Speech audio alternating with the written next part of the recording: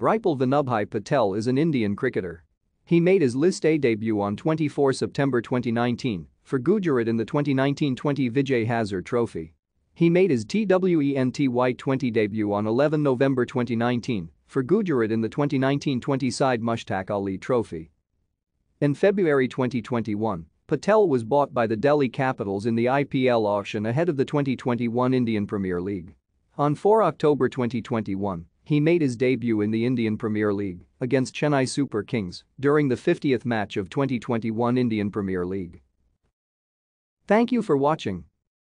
Like and subscribe if you would like to view more of our videos.